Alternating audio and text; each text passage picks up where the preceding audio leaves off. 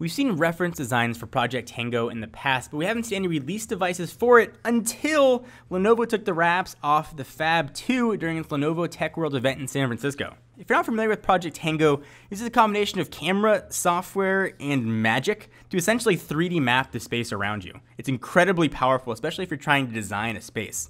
The practical use for a device like PHAB2 is really kind of cool. Let's say you're moving into a new house and you want to pick out furniture. You could take your PHAB2, put it in the room, and actually put couches. You could put chairs and design the space all on your phone, and then move the device around to actually walk behind those digital things you placed.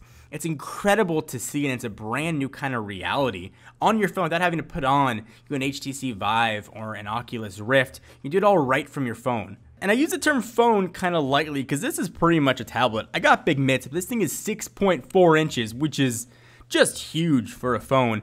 It is a Quad HD display. It's pretty packed with tech. It's got 4 gigs of RAM, 64 gigs of expandable storage. Not the highest in the processor standpoint, Snapdragon 652, but we felt no lag at all with this device. This is not going to be a phone for everybody. This is probably not going to be most people's primary device. But if you're an interior designer, or you're a developer that's really wants to make the next augmented reality game, it's a really cool platform to have and have an actually released phone. You can look for the Lenovo PHAB2 Pro at Best Buy and wait for it, Lowe's.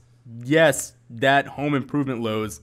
And other stores starting in September for $499. This is a phone that you definitely want to get to a store and check out to actually see what it can do. Something brand new, and we don't see that much brand new anymore in the tech space. So I give Lenovo credit for bringing out the first Project Tango device.